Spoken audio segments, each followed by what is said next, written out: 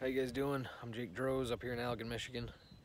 Farming with my brother and my dad, and all together we grow about 7,000 acres of corn, soybeans, and a little bit of milo. Been watching the show since it started.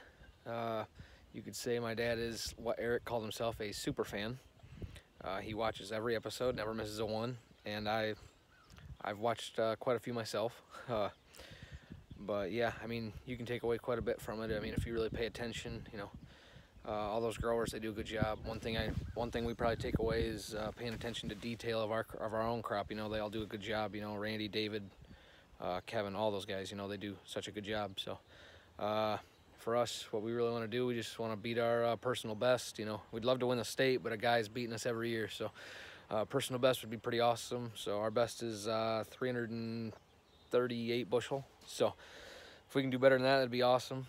Dry land, we'd love to be 350. So I think we have some ground that can do it. So we'll see what happens. So thanks, everybody. Enjoy your social distancing.